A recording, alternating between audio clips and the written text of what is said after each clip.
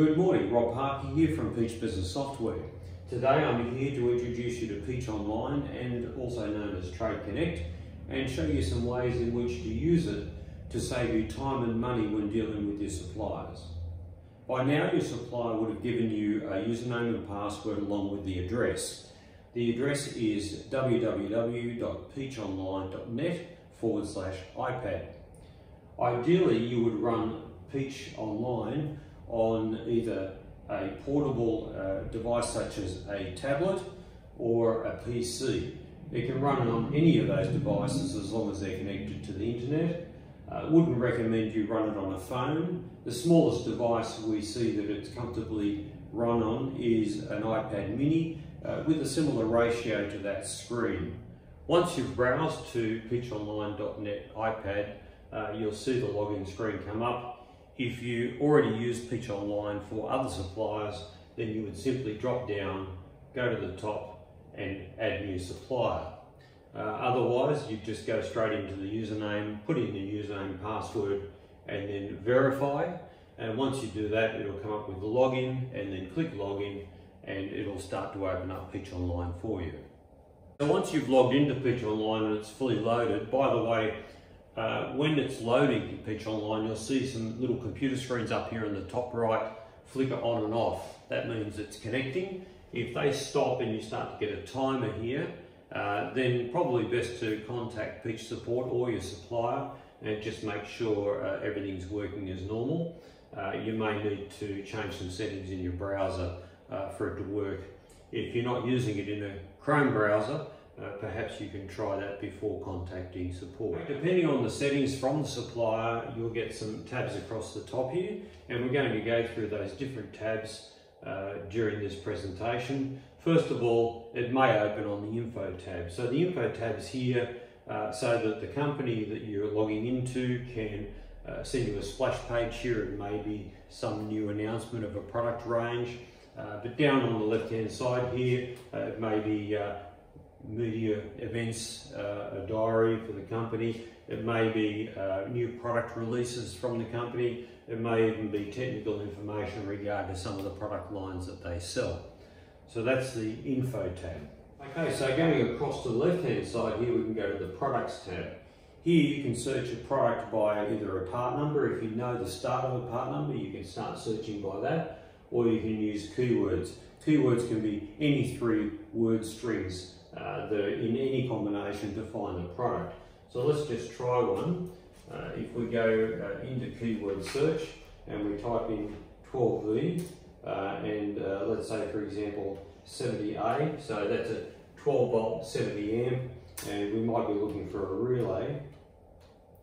Search, and it comes up with all the 12 volt 70 amp relays in the supplier's product file. So that's a nice easy way to find a product. The other way you can find a product is by searching the part number. So if you know the start of a part number, you can type in that and it will come up with all the products starting with that. And you'll notice here 6 items are in the screen, page 1 of page 1. So if you come up with more search results than can be held in the first page, you'll get some navigation keys here to move forward and back to the different pages. Another way you can search for products is by category. So let's say for example industrial products, and we can go to a subcategory. Let's go to fasteners, and we come up with some fasteners here. So that's another great way to zero in on the products that you're actually looking for in the supplier's file. The next tab will be the Oscar or the catalogue tab, which may be either the supplier's own catalogue or the Oscar tab, but there are a lot of products that you may be searching for that are actually not in those catalogues. So this is the best way to find the products if in fact they're not in those other tabs. So moving on from the product tab, let's go and have a look at the Oscar tab. Now, as I said, this could be the supplier's own catalogue, or it could be the Oscar catalogue, depending on what industry your supplier is in. So let's have a quick look. If we go to make, model, and then we'll just pick the first one in the bunch. We'll get the vehicles that we're searching for. We go to view, and it'll come up with a list of products which are in the service parts category. And you'll see here that you've got in green the products that the supplier has in their product file. If it's in red, which you can see down here, that's products that they have available to them. And if there's no result at all, it's products that they have not added to their file yet. Now, in any case, if you get these results and you want to make an inquiry, you just have to click on the little envelope there and it'll send those details with an email to the supplier. Looking at the results that have come up, it's showing you that the supplier has more than 10 in stock. In some cases, the supplier may be indicating to you with a Y or an N, yes or no, it's in stock. They may indicate to you exactly how many they've got in stock or a minimum quantity plus. You can see the recommended retail price here, and you can see the supplier's price to you, your net price. To order that product now, you just simply go to view and you can see a larger picture of the product. You can see technical notes, you can make an inquiry, or you can simply put in a quantity and add to the order. So once you add that to the order, it hasn't sent it off to the supplier yet. All it's done is it's sent it into the supply tab. So going back there. So there you have it, that's the Oscar tab, and as I said, it may be the supplier's own catalogue as well. Okay, so from there, let's go to the My Account tab and just have a look at your details. So these are your details with the supplier you've logged into, your account situation, your details. If you need to change any of these, please contact your supplier directly. And you can see from here all your prior invoices, and you can even view and reprint those invoices if you wish. I'll just click close there. But you can also look at quotes that are in the system for you, and also orders that are in progress for yourself. And remember that as soon as the order at the supplier has been converted to an invoice, it will disappear off this screen. So also with invoices, you can just choose to see all the unpaid invoices, which is very handy. You can view parts, find transactions, back orders, pricing, so have a little play with that when you get a chance, but that's the accounts tab. Okay, so going from the accounts back to the order tab. So in here, this is where you've added products to your order from the various other tabs, and it's all held in here, and it's not been processed at the supplier yet. In here you can edit any of the details that you wish to. So let's go around the screen and just have a look. This is the area that the goods are going to come out of. So if your supplier has multiple branches, this is the branch that the goods are going to come from. You'll enter your supplier order, your customer order in here, sorry. And then once you submit the order, you'll get a packing slip number, which represents that the supplier has received the order and it's in their system. So now you have a couple of options here. You can store the items. Now what this does is it stores it in the background, but the supplier can see that you've stored an order. So it just means that they can see the order in the system, but they cannot process it until you recall the order, add or edit the order, and then submit the order. That's only after you've submitted the order can they actually process it. You can also generate an order. This is a great new feature. So if I click on Gen Order, basically I can pick a range of time. So I can say, look at the last 3 months of purchases that I've made from this supplier, and then I can get a list of those products either with zero quantity or with an average over the period. In other words, if it's 3 months, it'll divide it by 3 and it'll generate what you would see as a monthly order perhaps, and then you can go in and edit that. You're not committing to anything when you're doing this, so you can be safe to just have a look at it, and if you like, delete it. Otherwise you can edit it and submit the order, or the sum of the period, which would be the quantity for the entire 3 months usage that you've purchased off the supplier. So that's a great little thing. Let's have a look at that. Okay, 144 products, okay. And there's the order. So you can see it's generated quite a large order there, and it's got suggested order quantities based on what you've purchased over the last 3 months. And also, depending on the settings, the supplier may automatically put it on back order if it's not supplied, but you can just go in there and you can zero that and any items with a zero quantity won't be sent in the order to the supplier.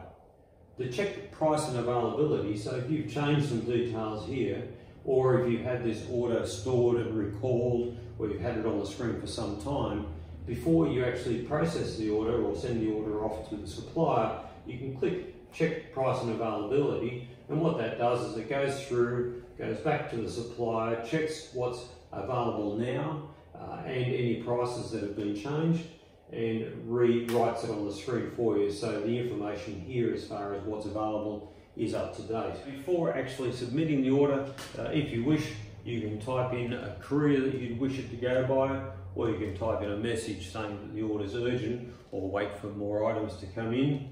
You can import the order. This is where you're using Peach software for your system, and you can generate a supplier order from Peach software, and then you can import that order straight into Peach Online. So as you know, Peach software provides software for retailers or the point of sale stores, workshops, wholesalers, importers, manufacturers. So there's a lot of customers out there who may be using Peach Online who are actually using Peach software for their back-end system. So in that case, as I said, they can generate an order in Peach software, and then they can import that order directly into Peach Online. Also, if you're not using Peach software, we make it available that you can import a CSV file, which just needs the product and quantity, the part number and quantity, remembering that the part number would have to match what's in the supplier system. So that's a nice easy way to get a supplier order out of any other system into Peach Online. So just also remember that your order may be several pages. Here there's 145 lines in an order. Not all 145 are being displayed here, so you can go to the next page, and back. So just remember there are other pages available if you scroll through.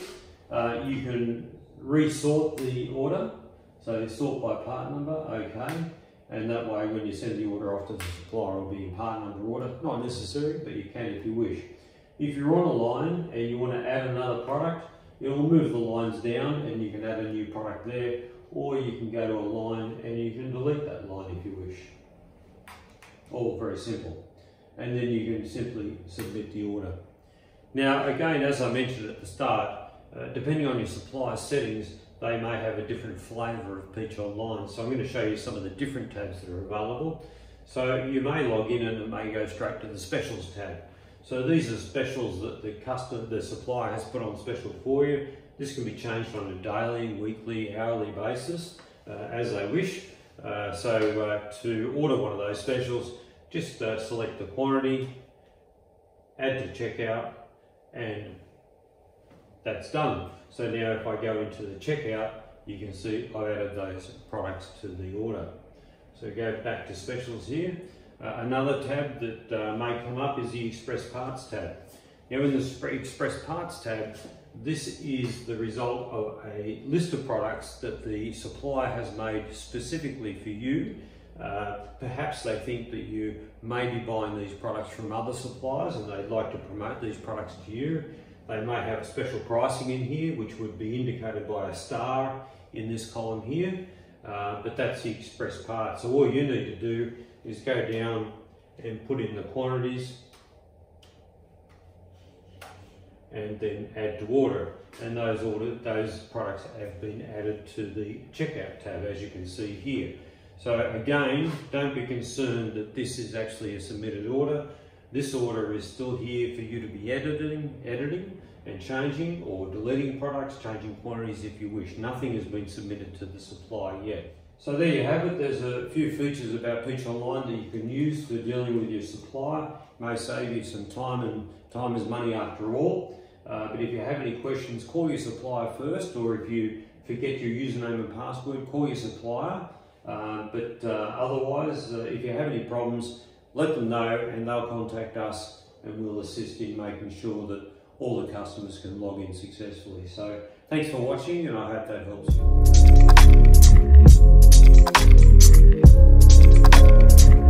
you.